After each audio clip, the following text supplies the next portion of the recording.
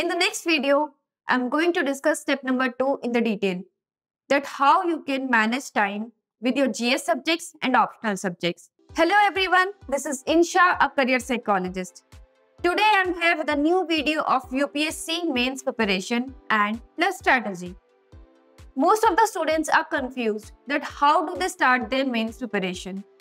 It's all about 3 steps, which I'm going to discuss in this video. So let's start. Step number 1, prioritizing your preparation. In this step number 1, we have 3 sub-tips. Number 1 is understanding main syllabus. Number 2 is identifying high weightage topics. Number 3 is strengthening weak areas. Step number 2, time management for subjects. In step number 2, we have 3 sub-tips. Number 1 is allocating time for GS papers.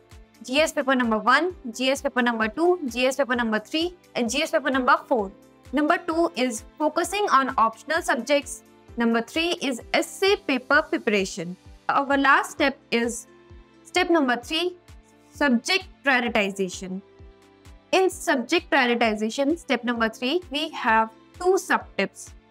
Number 1 is start with your optional subject as it carries a substantial weightage and requires in-depth understanding. Number 2 is simultaneously allocate time for GS subjects to maintain balanced preparation.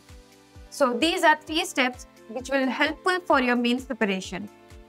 In the next video, I'm going to discuss step number 2 in the detail, that how you can manage time with your GS subjects and optional subjects. For more updates, please be with us. Thank you.